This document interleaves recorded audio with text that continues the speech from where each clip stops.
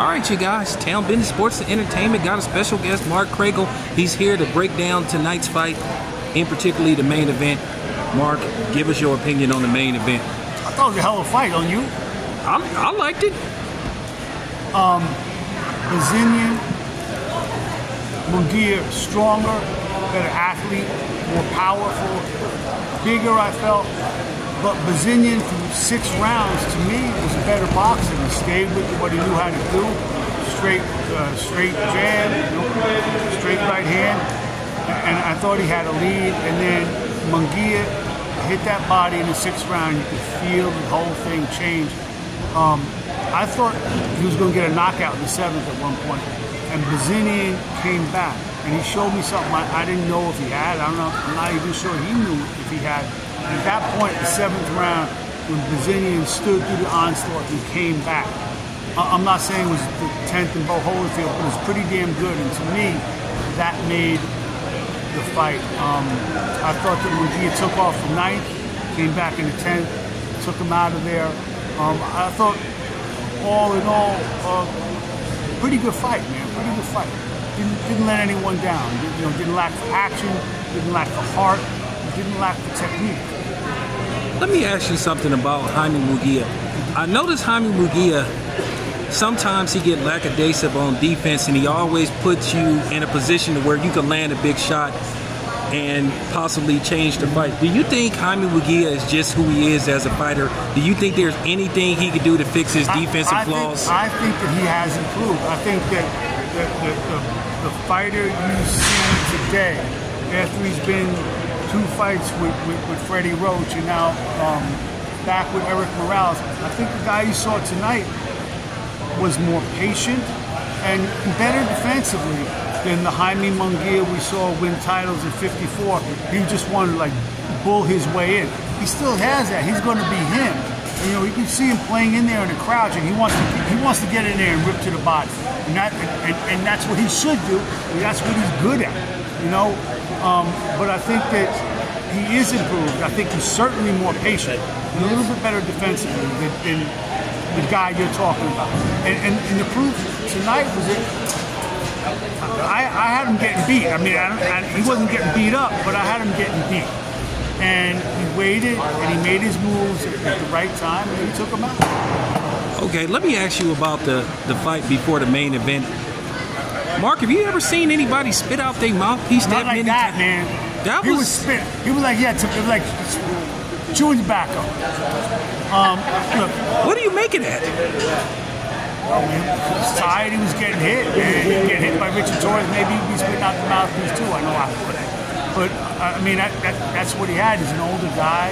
I think that Torres looked a lot of nervous energy when he came out, and then I think found himself, and the technique took over, the class took over, youth took over, but Torres was hitting some big shots, and that's why that mouthpiece kept coming out. But before that, a couple of times, one time in particular, Waco hit him with an overhand right, really cracked him. And Torres just walked right through it, just took it and went on about his business. I think that we know more about Richard Torres now, and I think whether he admits it or not, Richard Torres knows more about Richard Torres right now. He can take those shots. What do you think Richard Torres is as far as his growth? Where do you think he is as a fighter? In his young career. I asked him after the fight, "What are you? Are you a prospect? Are you a contender? You tell me." Now, most of the time, I'm looking for guys to say, "Hey, I'm a contender. Bring him on." And he said, "You tell me what I am." So I thought it was an interesting answer, but I think he needs to think of himself as a contender. I know heavyweights mature later, but he's also an Olympian. He's seen every kind of style there is, and I think he's got to really think of himself as the man. Okay, one last question.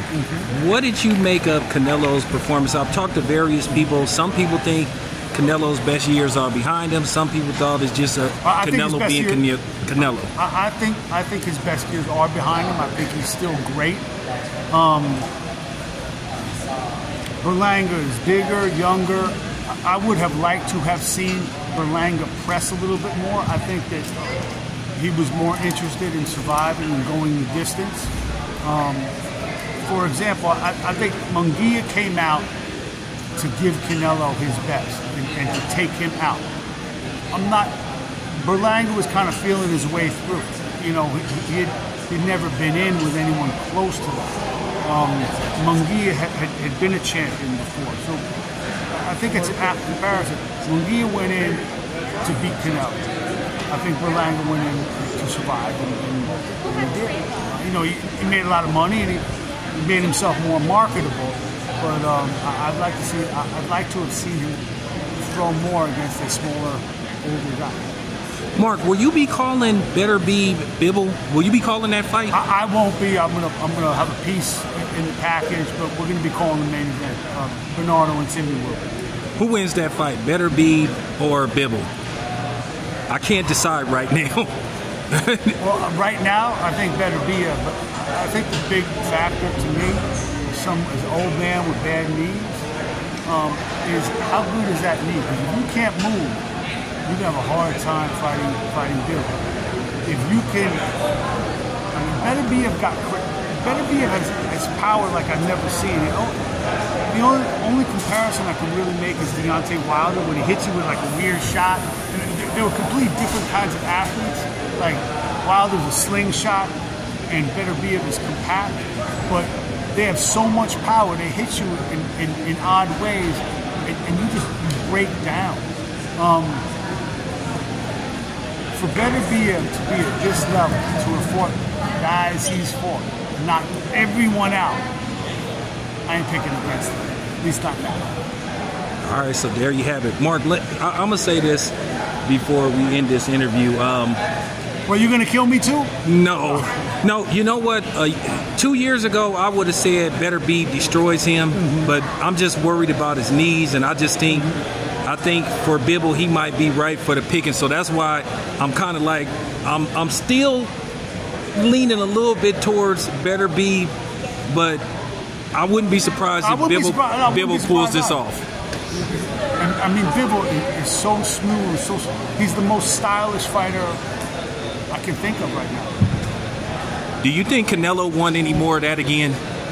I think really? He's nuts. I think he's nuts if he fights him. I think that there's a better chance of Canelo fighting Better Be than a rematch with Bibble. That's my personal opinion. Because I think that Canelo could box, maybe think he can still go in and out, especially if Better Be isn't as mobile as he was. But I don't see how he solves Bibble. So not at 75. Exactly. All right, Mark. Appreciate you talking to me. You always welcome on my channel.